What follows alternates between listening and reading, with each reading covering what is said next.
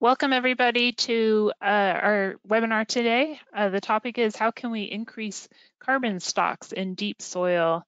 And as folks are filing into the webinar, I just want to say that this is the 6th installment of a series titled Critical Questions in Soil Carbon Sequestration.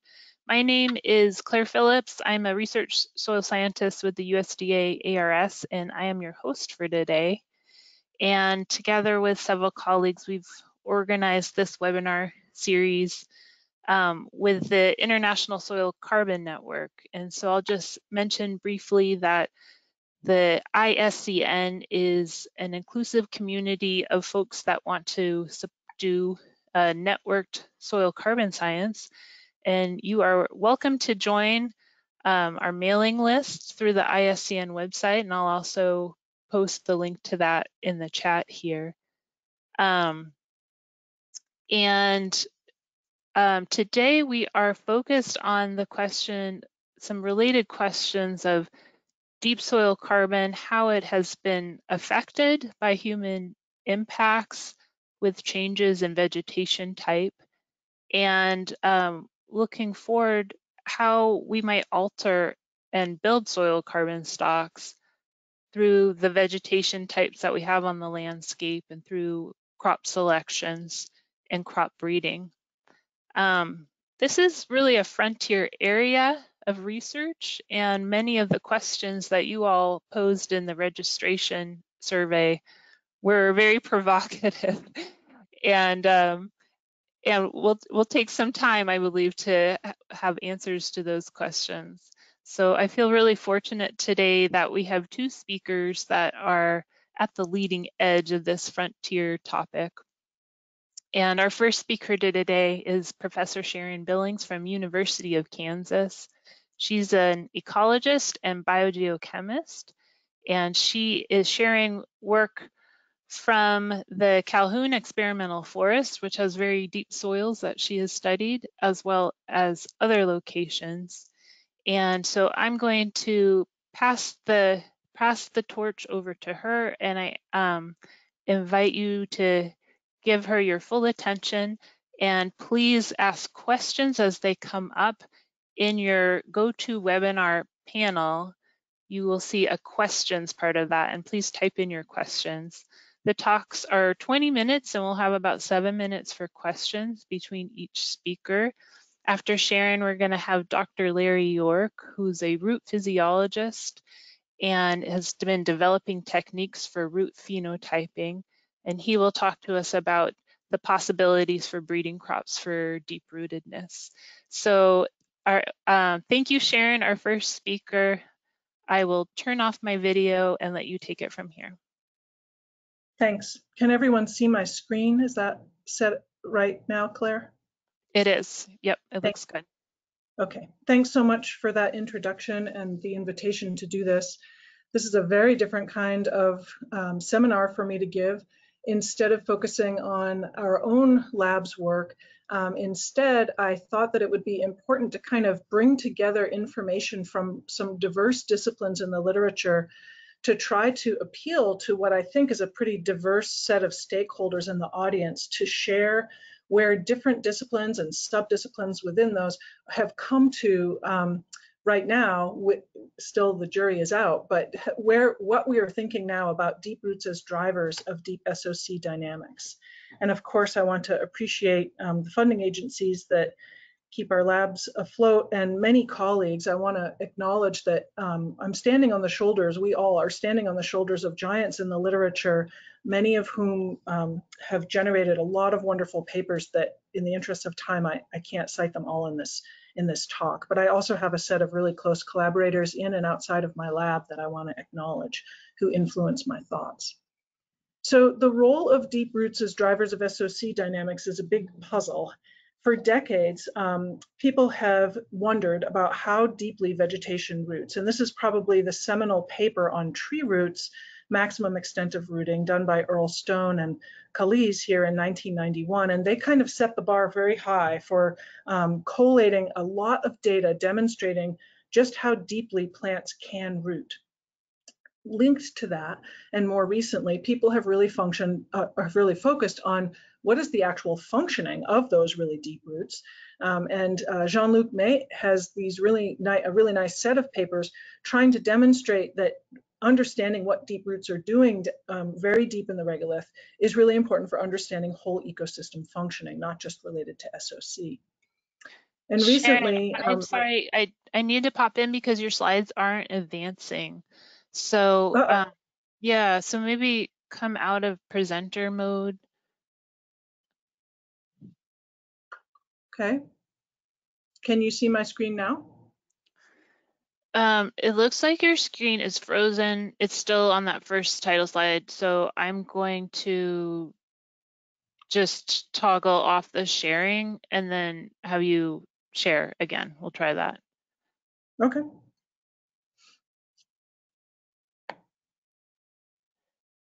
Um,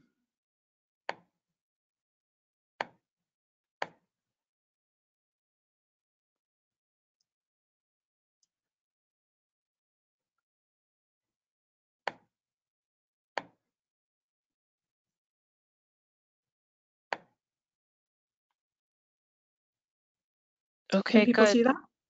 Yeah. Can you try Okay. toggling backwards Yeah. or forwards? Okay, Is that it good? seems to be working. Yeah. Great. Okay. So now I have to talk faster. That's going to be hard. All right. So this paper kind of set the bar for collating a lot of data from a lot of data sets going all over the world to try to understand just how deeply vegetation can root. And more recently, people have really started focusing on what those roots are doing. The perspective on what roots are doing differs across disciplines, and that's one of the points that I want to make in this talk, is that whether you talk to a pedologist or a hydrologist or a microbial ecologist, we all have very different perspectives on the importance of roots, even as it links to SOC. Now, in recent years, there has been a lot of focus, or certainly quite a bit of publicity about things like perennial crops. So we know that roots tend to grow more deeply where plants persist for a long time. And because we manage most of Earth's ecosystems directly or indirectly, it's really where we allow plants to persist for a long time. So we see this at the individual scale from a pretty famous photograph now from the Land Institute, where they're demonstrating the difference in below ground carbon investment of annual crops like wheat, winter wheat here, versus kernza, wheatgrass, that is a perennial crop and therefore has a very long time to invest carbon below ground into some pretty massive rooting systems. So we see this at the individual plant scale. We see it at the crop plot scale. So here is a paper from 2020 where they're demonstrating that if you plant annual crops year after year, you get some root biomass that actually goes down quite impressively for one growing season. But some of those crops invest significantly below 2 meters, so that's the bright green. And when you plant perennial crops like wheatgrass or the Land Institute's kernza, you can see that that investment in the bright green below 2 meters is really really significant. We also see the influence of changing roots in the Anthropocene at the regional and global scale. So we know that humans are really good at taking out perennial systems and putting in annual agricultural crops. And we see that reflected in this plot. This is not plotting rooting depths, it is plotting the change in rooting depths. And every place where it is red, it is a projection at the global and regional scale within regions of where roots have become shallower, primarily due to human land use. So we know that humans are changing the depths to which roots extend. We also know, and these are the data from the Calhoun that I think that Claire might have been referring to, we know from not just the Calhoun, but lots of different places, that it takes a really long time to regenerate roots. So what you're looking at here is depth on the Y. So as you go down the Y-axis, you're getting down to 2 meters in the plot. And on the X, we've plotted one metric of rooting abundance. And you can see in the orange points, those are from agricultural fields, that there's much lower rooting abundances than especially the green points. And those green points come from old growth hardwood forests that have been there for centuries. In the middle are plotted yellow triangles, and those reflect regenerating forests that are about 75 to 80 years old. And so our point here is that humans are really good at removing perennial systems and installing annual, frequently intensively disturbed systems that kill plants and therefore kill deep roots. And it takes a really long time to get them back. And we see this again and again in multiple studies. So here's a study from 2015 looking at forest stand age and how it links to fine root production. And as basal area increases across stand age, what fine root biomass does, right? It increases across time. So those are some really important knowledge bases on which we can base the rest of this talk. So our operational question assigned to me was, I've rephrased it, but can root activities down deep be counted on to augment SOC stocks? So we can look to Jabagi and Jackson's now famous work from 21 years ago now, where they did a global analysis of soil organic carbon as you go down in depth, and they link it to rooting abundances as you go down in depth. Now, it might be tempting to make a correlation between SOC and roots. And these two plots side by side are really strong evidence that you'd get a positive relationship and it would be probably a pretty nice fit, but it would be very misleading because we don't know if this organic carbon actually is derived from roots. I'm going to talk about that in a little bit more, but we don't know the extent to which it's derived from roots versus material infiltrating or percolating down through the soil profile from litter fall above ground or lateral flow. And we also don't know of this pool how persistent it has been and how persistent it will be. So there are a lot of questions left to uncover. And to do that, we really have to get into some of the mechanisms and think about what roots do. So we know that roots take up water. That's probably their most famous trait. It's questionable whether really deep roots are really important for deep water uptake. We know they're not important for very much water uptake. They might be important for periodically critical water uptake, like during a drought. But this really nice paper came out a few years ago looking at the maximum depth of water uptake, and it's clear from the red and orange areas that some of the places where roots are taking water up, it's very deep. And I bring this up not as an ecohydrologist, but rather to indicate the importance of water uptake as it relates to SOC dynamics deep in the profile. And to understand that linkage, you need to understand the very basics of how soil can be structured. So soil is composed of many, many macro and micro aggregates, and aggregates are clusters of mineral and soil minerals mixed with organic matter in many, many different forms. And those aggregates are viewed as very important for offering physical protection for organic carbon. So organic carbon that is inside the aggregate is subjected to many fewer opportunities for microbes to attack it and mineralize it. So we know that aggregates are this important component of how soils can actually physically protect the organic carbon that they harbor. And the linkage to water uptake is that every time a root takes up water, it's drying out the soil around it. And soil undergoes these constant wet-dry cycles, and the frequency and intensity of those cycles is linked to aggregate stability. Not in all, but in many soils, frequency and intensity of wet-dry cycles is linked to enhanced aggregate stability, so protection of that soil organic carbon. So that water uptake is important. But what else do roots do that is relevant to SOC, especially down deep? Well, we know from Luke McCormick's work and others working with him that roots of different sizes, emphasized in this slide, but also different locations in the branching structure, and that's something that Larry knows a lot more about than I do. We know that roots functionality changes according to size and place in that branching structure. We also know that roots make exudates. So their contributions to carbon certainly are their actual growth. They indirectly influence carbon by those wet-dry cycles, but they also add to carbon by generating exudates. So roots generate exudates that can provide for plant defense. They also generate exudates in a fascinating depth-dependent way to acquire nutrients. So this is a conceptual slide from a graduate student in my lab, Emma Hauser, and she demonstrated this depth-dependent way in which forest trees exude carbon that's very expensive. They exude exoenzymes that are very high in carbon concentration to obtain organic nutrients. Here it's phosphorus. And in so doing, they induce the decay of organic matter, which allows microbes to really access the carbon and generate CO2, losing SOC. As we head deeper into the profile, though, plant strategies for nutrient acquisition seem to change.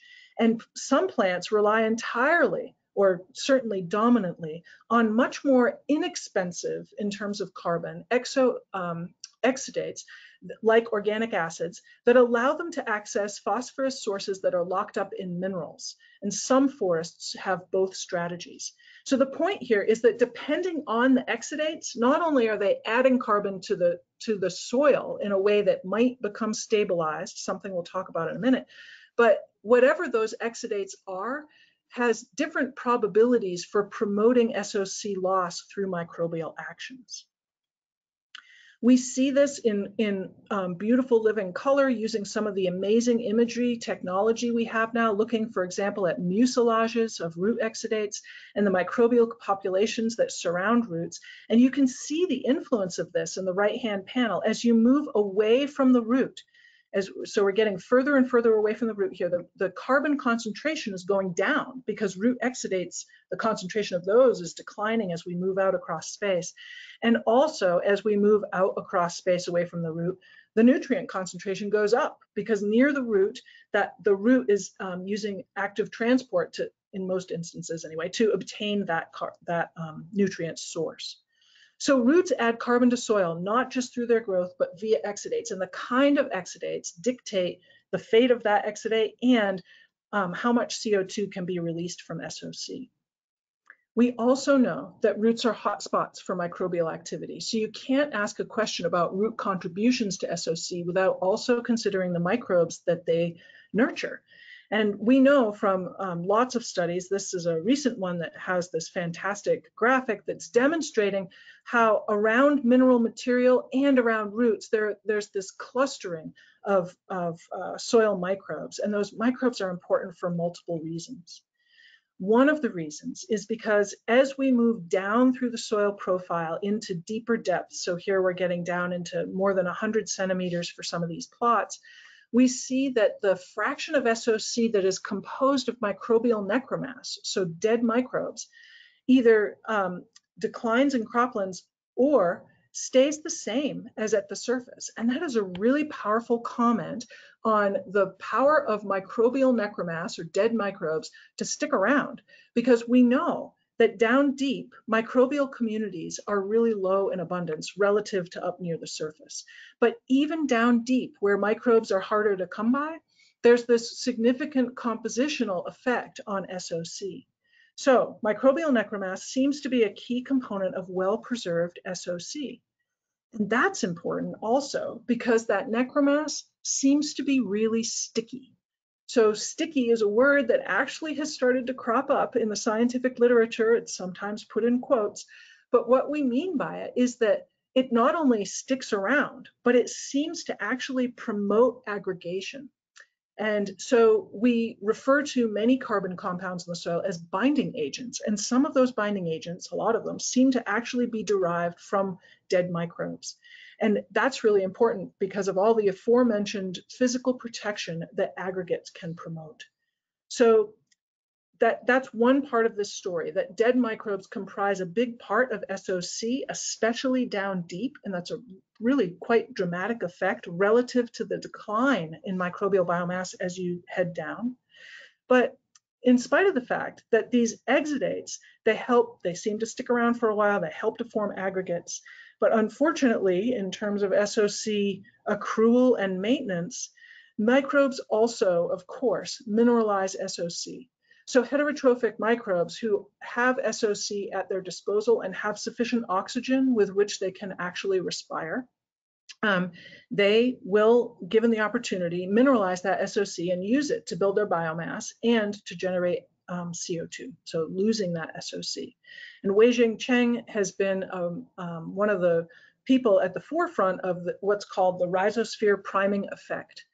And what his work and many others has uncovered is that if you offer carbon to soil microbes, even microbes down deep, they will bloom. Their populations will experience a bloom. They will grow on that carbon. But once that initial source of carbon is exhausted, they have no choice but to turn to the extant carbon around them. And that's what's called the priming effect, that you can add a little bit of carbon to a deep soil. And as a result of that little tiny carbon addition, you have a net loss of SOC because the microbial communities have to turn to the existing carbon as a source for mineralization. And this meta-analysis that just recently came out of just a handful of years ago is demonstrating across all kinds of plant types and multiple soil textures, we seem to always have an effect size of this priming effect that's greater than the 0 line. So it's a meaningful effect in most systems. Trying to make sense of all this is very challenging. If you're feeling confused about the pros and cons of root effects on SOC, contributing to SOC but also detracting from it, you are not alone. And in an effort to help clarify the processes that we know about, Dijkstra et al. Just came out with this lovely paper in New Phytologist, a Tansley Insight paper. Just about a year ago now, where they have these beautiful graphics depicting how roots can influence SOC gain and SOC loss. Now, this is not a paper that focuses on the deep carbon, but that's what we're going to try to do. And they highlight what they call their rhizo engine. So this is their generic schematic. And they offer a refined schematic for different scenarios. And I've isolated the one that I think is most relevant for deep carbon. And here they emphasize that this M gear, the microbial gear, is taking inputs down in scenarios, they don't say deep, but similar to what we might find in deep soils, shunting that material into protected pools of carbon. And also, this is the priming effect, allowing for CO2 loss, the red arrow coming from the unprotected realm of SOC. Now, what we do know about, so that's an important contribution, but what we do know down deep, making it most relevant for down deep, is that we can use radiocarbon, a field that is really has been led for decades now by Sue Trumbore, and we can look at how radiocarbon signatures tell us about how long SOC has sat in deep carbon. And in general, as we go down in depth here, you don't need to worry about the x-axis units, but just know that as we get more negative, we are getting to carbon that has been isolated from the atmosphere on average for a much longer period of time, thousands of years. And that's what this one plot demonstrates. And in this paper, they demonstrated this for many, many biomes. So each number here represents a biome. So we know as we get deeper, SOC tends on average to get older. We have to say that wincing a little bit because there are assumptions that we make, but in general, that seems to be a truth. And what we also know is, I have just 1 minute here, I think, to wrap up. What we also seem to observe is that root carbon seems to be rising to the top in multiple studies as the proportion of SOC that seems to have the greatest persistence. And this is coinciding with a lot of Myrna Simpson's work up in University of Toronto, demonstrating that root compounds seem to have greater persistence, coinciding with some of what Mark Bradford's lab is also demonstrating. So I've developed this table that I think demonstrates some of, not all, but some of the positive and negative impacts on SOC. And I've organized it by the different processes that I've talked about today. By root respiration, I'm just highlighting that I'm talking about the acidification of the environment. And we probably don't have time to go through all of the different cells, but I think this is going to be made available online. And I think that the net effect of all of these is that, of course, it's a mixed bag. But on balance, the evidence seems to suggest that deep roots do promote a net SOC accrual, and that material seems to be quite persistent. It's not true everywhere, however. But I want to emphasize one final point, and that is that in spite of what I believe to be true about that statement that I just made, with a lot of complicated caveats, that's no substitute for cutting fossil fuel emissions. I would never want for this talk or my words to be taken out of context to suggest that I am offering this as a way out of our fossil fuel addiction. That is something that I think our society more broadly needs to address, and promoting the growth of deep roots into in many different ecosystems. For example, trying to preserve primary forests, I think, can be an important wedge towards cutting CO2 concentrations and helping to keep CO2 locked up in soil, but it is really no substitute for what I think really has to happen, which is cutting those fossil fuel emissions. So with that, I will end and say thank you. And I think that we have some, Claire said we have some minutes here to go with some Q&A. Thank you, Sharon.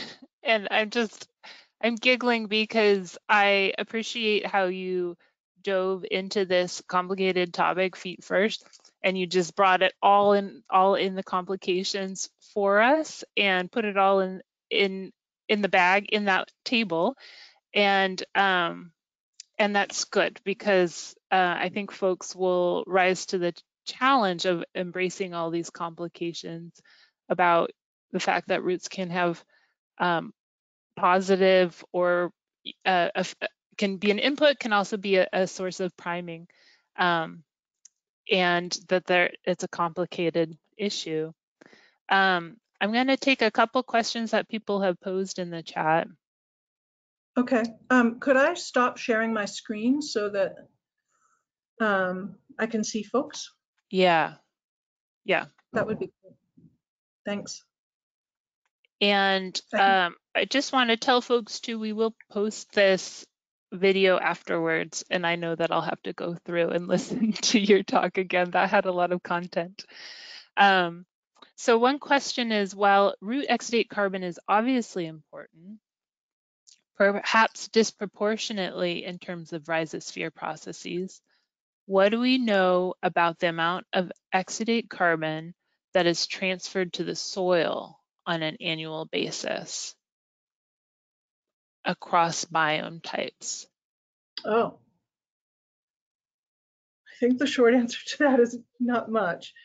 So there are some people who have measured actual rates of root exudation under different conditions. So for example, Rich Phillips' lab, University of Illinois, he does a lot of excellent work looking at different environmental conditions and then quantifiably measuring root exudate rates. So that technology exists, and looking at the chemical composition of those exudates, right? That's pretty amazing that we can do that. But I think the person asking the question is trying to get at, so how do those rates compare across biome? And the answer is we just don't know. We just don't know. In my own lab, we have looked at the functionality of exudates as you go down a soil profile deep into the regolith across different ecosystem types, very different from biome types, right? And we have made inferences about what those exudates are, but it's really difficult to find studies that are both calculating the rate or estimating the rate and then looking at the ecosystem scale consequences of that. Rich Phillips is the one who is really measuring the rates. I'm sure there's others too, but he's the one whose work I'm most familiar with. He's looked at it a lot under high CO2 and control conditions years ago. That's where I think he really refined the approaches for understanding root exudate rates. Okay, great.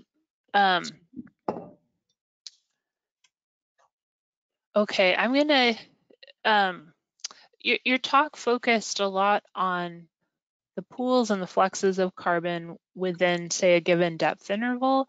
And one of the questions that was posed in the registration questionnaire is, what are the connection mechanisms between the shallow soil layers and the deeper soil layers? And I think explicitly, if you can tie roots into that, how roots are creating those connections, that would be helpful. Yeah. So in a recent thing that I wrote, I guess it was a chapter, I actually used the word perforate. And I think that verb might be important for this, for developing an answer to this question. At a very coarse level, we can view roots as perforators of Earth's living skin. For them to grow, they need a channel. And they often choose channels that already exist because that's, easier, right? There's less counter pressure. But where those channels don't exist and where roots sense a resource that they need and there's no channel, they must grow there. And so the earth would be much less perforated if it weren't for roots. And when roots are able to grow deep enough to reach bedrock, they help to actually perforate bedrock too. And of course, the rates at which that happens and so forth, the conditions under which it's occurring, it all changes depending on bedrock crystallinity, right? And like the actual mineralogy of the system. But to the extent that roots are perforators, sorry, they are the agents that connect the above ground atmosphere and the surface horizons with the deep, whatever the deep means. So at the Calhoun, the deep is tens of meters deep. In other systems, like recently glaciated systems, or systems where a lot of erosion is occurring, like on mountainsides, for example, it might be quite shallow, right? So they are the connectors. And through those channels, we have biopores that are formed that often are lined with clay films that help solidify them, help make them more robust and persistent across time. And through those channels, water, nutrients, oxygen, other gases flow. And so in that way, roots really serve as this vital connecting link between surface horizons and the deep. They also are signaling above ground environmental conditions to the deep, right? Like atmospheric demand for water. That signal is transported via the roots, sometimes quite deep into the system. So I'm not sure if that answers the question, but I view roots as these agents that are perforating holes in Earth's living skin, also known as soil, and through those holes, a lot of things flow, gases and liquids. And as a result, roots are agents of connectivity between the surface and the deep. Great. Thank you, Sharon. I think that's a really good segue for Larry's talk as he Great. He's going to be talking about imaging those perforations and those networks. And let me go ahead and make you the presenter, Larry. Oops. Here we go.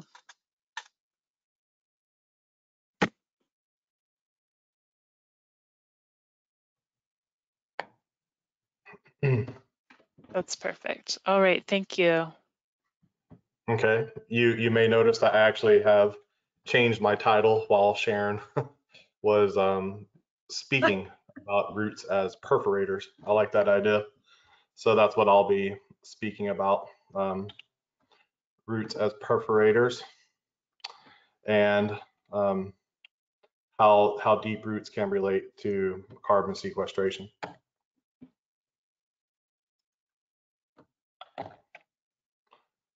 So like Sharon just pointed out a lot, below ground carbon sequestration all involves a very complex system. And I've taken this opportunity, and I want to thank Claire for inviting us to speak on it. And I took this as a chance for me to learn a lot more about these as well. And what I have seen is that sequestration is really an emergent property of a complex system. And a lot of the things that we think we know that we don't have a full understanding, and it's because it is so complicated. And this figure, when I've taken some example figures from several papers, and I always cite the paper there so you can look it up yourself. But one thing that this does show is that as you go down deeper in soil, the ages of the carbon are older, as was shown. and that there's many routes for carbon to get there, both from root litter like the senesced roots and from root exudates, and other types of rhizo deposition being a broad term for root inputs. I've taken this paper as maybe the best blueprint in the literature if we're thinking about engineering crops or other plants, that this could potentially be a blueprint for the best root system for storing soil carbon below ground. In this paper, they basically provide evidence for many root traits, such as root length density, which is sort of a abundance of roots, morphology metrics like the diameter, specific root length is the length divided by the mass. So it tells you sort of how long a root can grow for the equivalent amount of carbon, etc. And it's important to me to think about things like the specific root length, because we're not only thinking about the carbon efficiency of the ecosystem and soil carbon, we also have to think about the carbon efficiency of the plant itself. And so that's really a unifying framework for all of this thinking, is carbon efficiency from the plant to the entire ecosystem. And so I highly recommend this paper as a background. So I came up with some things that I thought of as sort of when we're thinking in these areas, there's really a lot of hype, and we have to be careful about the hype, because I think you know, as scientists, we don't want to oversell ourselves, and we need to be clear that a lot of these things can be, as that one paper Sharon showed, could be a double-edged sword. And one of those is rhizosphere priming, that you could definitely have the unintended consequence that if you release new fresh carbon into a deep soil horizon that already has stored carbon, it could very well release that carbon that's stored into the atmosphere and actually have the opposite effect of what we intended. And I liked this diagram for being fairly simplistic and showing that the released organic compounds basically are going to the microbiome, just to speak broadly, which has exoenzymes that can break down bound, protected, stabilized carbon that Sharon mentioned, and that this is the carbon that we can have the unintended effect of releasing. So beware of what you wish for. And that carbon is released as CO2. Another area that to me is has a lot of debate, and I think frankly a bit of naivety about it, is to be or not to be recalcitrant. And this paper below gives a nice litter-centered approach and soil-centered approach. Now, recalcitrant means to be resistant to decomposition. And so, of course, it's easy to think, well, yeah, if you had root material that was perfectly non-decomposable, then that's great. It'll just stay in the soil. It's protected. But on the other hand, when we look from a soil-centered approach, that high quality litter that actually has more nitrogen, because bacteria like plants need nitrogen and carbon, this high quality root litter eventually becomes stabilized due to the microbial necromass, as we just discussed. And so this is a major thing. Like when people are talking about engineering plants now, they're usually talking about recalcitrant materials. But I think we really have to question that. And indeed, this has led to some exciting debates in the news this summer. So this is a really great initiative led by several of my colleagues at the Salk Institute. And I have profound respect for this initiative, and I don't mean to say anything negative about it, because I think that the investigators in this are also aware of the issues, and they're trying to make progress in understanding it further. But just to show the depth of this debate, this was in the Atlantic recently as a major climate ideas based on some shaky science. And this was in the summer of this year. I had to move let's see, that still works. Okay, yep. So the quotes in this, such as the theory of a soil organic carbon accumulation that's in the textbook, has been proven mostly false, and we're still teaching it. Microbes will learn to break anything down. So that's kind of calling into question of even things you think are recalcitrant, maybe they're not really, and for a long enough term to be useful. The literature suggests that suberin will be broken down just like every other organic plant component. So certainly we have a lot of thinking to do here, that if we're targeting specific chemical compounds, well, which ones are the best and where do they need to go? Who are they feeding and where do they end up in the long run? It's really, really complicated. As another example, this is a paper that was impactful to me, where they fertilized grasslands with nitrogen and basically found out that you can store soil organic carbon simply by fertilizing grasslands. And I'll give the caveat there that the carbon emissions associated with the production and transportation and application of that nitrogen is more than the soil carbon that's stored. But still, it's worth to think about that if you somehow had free nitrogen to spread, that's potentially a way to store it. But then the authors questioned how is it stored? And it was not. You would normally think it was because of increased root inputs.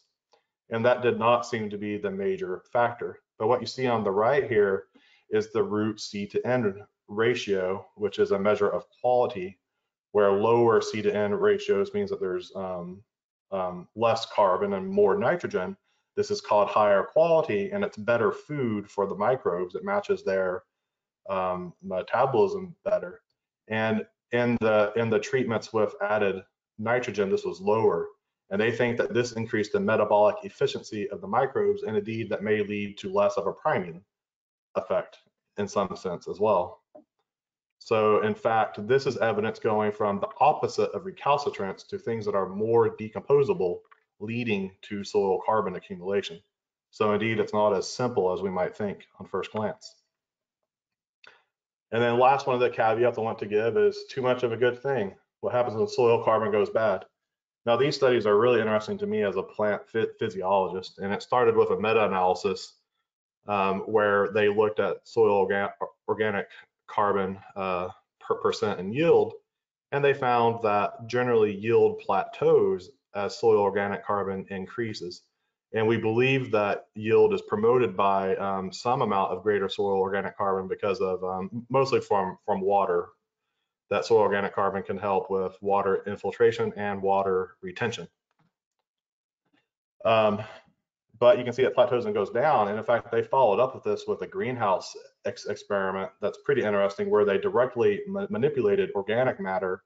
Notice organic matter, I believe, should be about double soil organic carbon, because it's not only measuring the carbon, but the entire mass of the matter. And they actually found beyond 5% organic matter, there started to be a negative effect on plant performance. This was wheat, I believe. And the mechanism for this negative effect is not known. So as a physiologist, this is really interesting to me. And it makes you think, well, if we're designing plants to build soil organic carbon, could they actually build soil organic carbon to the point that they actually start to inhibit their own growth? And so that would be something that we would have to address and possibly just a part of the co-optimization process. So with some of those fun caveats, those are some things that I've been thinking a lot about the past year or two. When we start to think about how do we get deep roots, again, there's a lot of naive thinking in this area. Most people always say, well, you want bigger roots, of course, yeah. But let's think through that a little bit. So which came first, the big root or the big shoot? Let's imagine a little circle plant model. And even though these are circles, I'm more or less assuming that they're squares with a 1.5 unit width and height. And so the area then is proportional to their mass, say. And so the total mass is 4.5. So a lot of people think, oh, we can have the same shoot, but let's just give more to the roots. So I have a bigger root system. And so this big root system all together.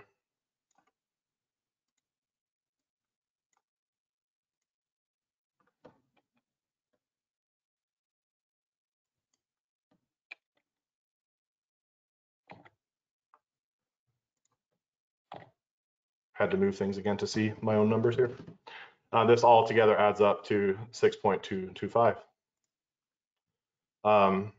But in reality, what we know about how plants work and the allocation on plants part, in fact, if you increase the root system to a 4, say, and your total mass is constrained to be 4.5 because of photosynthesis, well, you could lead yourself into a situation where all of a sudden your shoot mass, whether biomass yield production or actual grain yield production, is all of a sudden limited almost 4 or 5 times lower. So there can indeed be a trade-off. And so what we would really need would be plants that are better growers in general. Sometimes it's called plant vigor, and can maintain a 1-to-1, say, ratio of root and shoot mass, which is more or less accurate as a rule of thumb across plants, that the mass allocation is about 1-to-1 on average across agricultural and wild species. And we think about deep roots. If we want deep roots so that it's down in that soil that maybe has more mineral binding sites and is more protected, possibly less aerobic, so there's less metabolic activity. So how can we get deep roots? Well, we have to co-optimize architecture and metabolism. And this is the area where my work has been going, thinking about carbon efficiency. So what do I mean by that? Well, here's our little plant here again. So how can we get deep roots? Let's have the same shoot and the same root mass, but let's just reallocate it. So here's a deep root system, has no more mass, but it's deeper. And so I've done the math here, that if you multiply 1.5 by 1.5, you'll get 2.225. And if you multiply 0.6 by 3.75, you'll get 2.25. So you have deeper roots, the same amount of mass. So you're only affecting the architecture. And I'm going to show you a real life example of this in just a moment. And then the other way is by looking at metabolism and carbon efficiency, or metabolic burden. And this is an area that I'm really excited about, because we've talked a lot about photosynthesis for plants, but we talked less about making them use carbon more efficiently, as for example with reduced plant respiration. But I really believe that this could drive overall plant growth with bigger plants and deeper roots, all together, as you can see here. So I'm going to go into a little bit of these real world examples with real crops. That roots represent a major component of the plant's carbon economy, with a lot of investment in the construction of tissue. And one way that we can get deeper roots is actually to have fewer axial roots. I'm going to show you a real example. Here's a greenhouse experiment with these 1.5 meter tall columns of maize grown for 40 days. In this experiment, the maize plants the roots did reach the bottom of these in just 40 days. So the capacity is there to grow deeply. And we wanted to look at reduced nodal root number in maize with a manipulative experiment. This is one of the few experiments you'll find where root system architecture is modified directly. And so I think it's a convincing study. And so we actually excise the roots as they emerge. These nodal roots in maize emerge over time from the leaf nodes below ground. And we were able to excise those over time to target a 66% reduction in nodal root number and a 33% reduction in nodal root number by cutting these off. You can see these roots here, when the plant is older, they're thicker because these roots get thicker as they emerge over time. At the end of the experiment, we washed out the root systems, and we can actually separate out the different whorls of roots from the taproot or primary root across these various whorls of nodal roots. And you can see that the last roots to emerge, these nodal roots that emerge last, do not go very deep. The deepest root was actually the primary root, which was basically pot bound in the bottom of that 150 centimeter tall pipe. So this experiment had high and low nitrogen treatments, and you can see the cutting levels here. So in red, this is 0 roots cut away, and in blue, 67% of the roots cut away. And you can see many more roots at depth when we cut away 2/3 of roots, which I think is a fairly non-intuitive result that basically shows that plant growth is essentially an emergent property as well. And what we see if we look at total root length per plant, again, low nitrogen is in red, 0 cut away, and 67% of the roots cut away. What you see is nearly a doubling of total root length. So get that we cut away 2/3 of the actual roots, but we got nearly double the root length. So how do you explain that? Well, it's all about reallocation within the root system. The root system has an amazing capacity to have compensatory root growth. And in this case, we have this index that we call lateral per axial root length, where we can actually separate the lateral roots from their parent roots based on their diameters and then get this ratio. And you can see that when you cut away the roots, that this ratio more than doubles. So what it's saying is that you're doubling the lateral root length for the same length of their parent roots. And lateral roots are very important for the uptake of nitrogen. And in fact, this experiment showed that in the low nitrogen treatment, that plant growth, the shoot mass total, was increased by 50% when you cut away 2/3 of the roots. And the root mass in both these situations was actually not statistically significant different. So the root mass was the same, but it reallocated carbon into cheaper root classes that in fact have a total greater root length, so it could explore the soil and gather nitrogen and improve plant growth, the shoot growth overall. And we got this data. You can get this type of root length data. I wanted to share for people who are interested in roots for soil carbon with our free and open source root image analysis software that's available for free on zenodo.org. And that's Rhizovision Explorer. So if you Google that, you can find it, and then you can do these type of root studies yourself. Now, along with these construction costs, the metabolic activity of the roots is also really important. And these can be measured by root respiration. So you can have plants that respire a little bit of carbon and ones that expire a lot of carbon dioxide. So we wanted to see if we could actually measure this trait as an index of carbon efficiency. So we developed a platform to grow wheat plants in hydroponics. We had a team of people to separate the roots from the shoots and place them in these small tubes here, attach them to these infrared gas analyzers to measure the carbon dioxide. We get these type of data that we have time series data of carbon, technically molar fraction increasing over time. We share our R code is available on Zenodo as well to process directories of these text files to get the CO2 flux.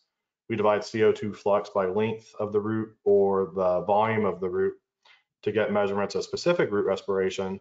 And we did this with a diversity panel of wheat so that we could actually calculate the heritability. So there's the heritabilities for specific root respiration is 0.46, and for specific root length, a corollary trait for the construction of the roots is 0.6, actually higher than shoot biomass. These are both very good heritabilities and apply it's under genetic control.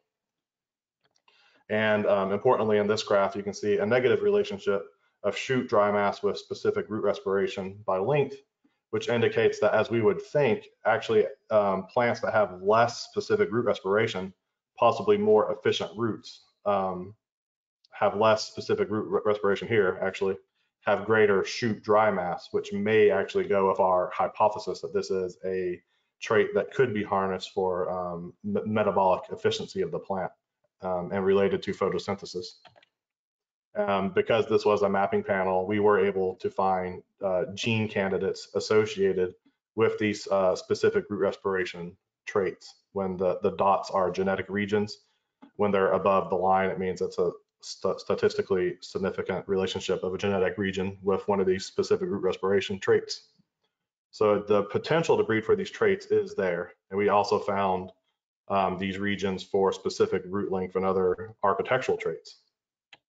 So the potential is there, and we have evidence that we can control both the architecture and the root activity to get deeper roots. And we also know things like exudation are also genetically controlled. So when you put all this package together, I believe it is possible to target deeper roots, different root traits like root hairs and other ones that are discussed in the literature to get the carbon there. But then it seems like the big gap is, well, what happens to the carbon after that? And are we at risk of actually having a priming effect and releasing carbon to the atmosphere instead? So all in all, what I'm basically talking about is the carbon efficiency of the plant ecosystem. So we have photosynthesis and allocation to roots, rhizodeposition and soil respiration. I tie all this into the nitrogen cycle as well because it can't be really separated. And finally, to get to these different types of soil organic matter, whether it's the particulate organic matter or mineral associated, that seems to be more stable. So this is basically where I see my work going now that I'm working at a national lab, and the Department of Energy seems to be clear that they're interested in what we can do about climate change. So I want to acknowledge my funders and my employers and some of the people that I showed the data from here today. And thank you, Claire, for the opportunity. And I can take a few questions as long as they're not too hard. Thank you, Larry. I'm going to pass on to you a question from Stephen Hall. So are there trade-offs between genes that regulate specific root respiration with other key traits that influence yield, drought, or flood resistance, et cetera? And I guess I'll add on to that too. When you saw differences in your experiment where you were trimming the roots and got differences in rooting depth, what was going on above ground? Did you see differences in plant function? Yeah, so in the first case of the specific root respiration, there's a lot of reasons the respiration could be different. And there's like a caveat saying that clearly respiration is also an indicator of life. So a root with zero respiration is a dead root. So there's a happy spot in the middle of being dead and being an optimal root. And I refer to this as luxury respiration, that I believe that there may be some level of respiration that is not needed, and how to tease that portion that's not needed out is difficult. For example, we know also that respiration is related to nutrient uptake. So it will be a lot of work to figure out what portion of the respiration is not needed. But some of the gene candidates were related to things like the production of ATP, which is the energy molecule. So they weren't, not all of them were directly related to other types of processes. And as far as the root pruning experiment, well, the root pruning itself doesn't seem to have any type of effect directly, and the effects we saw on shoot growth and low nitrogen treatment, and also the same trend but non-significant for the highest cutting level in high nitrogen. So I believe it really was having an effect there, but wasn't measurable in our experiment. That's a compounding effect, that the pruning the root allowed more carbon to go to lateral roots. Lateral roots allowed more nitrogen to be taken up. More nitrogen allowed more shoot growth, more photosynthesis. More photosynthesis allows more root growth, more nitrogen uptake, more shoot growth, more photosynthesis. And we have to remember that these things, plant physiology compounds day after day after day. It's not an immediate effect. And it's this compounding that I think is that if we can unlock this positive feedback loop, I really believe that we can do big things for plant production by not only focusing on photosynthesis. We have to think about photosynthesis, plant metabolism, et cetera, to unlock the carbon efficiency of the plant. Thank you.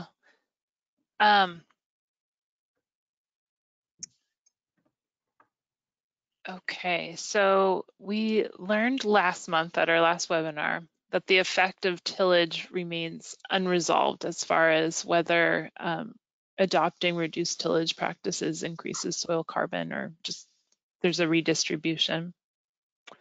To what extent can this be resolved by combining the unintuitive root growth in response to cutting and the perforation concept. I guess there's a lot of ways to interpret that, but I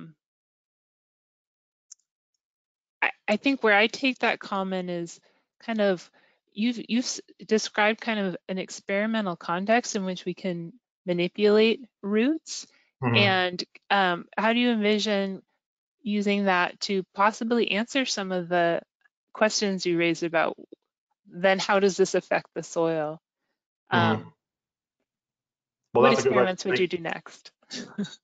That's a good way to think about it, because I do view that method as an experimental system that others could replicate. That I've been a little upset with that paper that nobody has tried to validate this work, and so I would welcome you to see what happens when you do this. And I do want to be clear that my point with it isn't that I would say that we should develop, say, tractor implements that would prune roots for you. Um, we can find there's genetics behind nodal root number too. And so the point of this experiment was that it didn't rely on different genotypes that have different nodal root number. It was a direct manipulation, because different genotypes usually have many things that are different. But if you do want to do this type of direct manipulation experiment and control for everything in your system except for root depth, then this would be a way to do it. I do think that you could actually prune roots in the field and get the same result. To ask some questions about the effects of deep rooting in natural soils. Great. Thank you. Well, we have reached the end of our time. I want to thank both Larry and Sharon so much for really stimulating talks today. Thank you everybody for attending, and we will post the talks, and we welcome you at the end of November for our final webinar of this season, which will be looking at the impacts of soil amendments and specifically manure on soil carbon. So thank you, everybody. Thank you so much for the invitation. Thank you. Take care.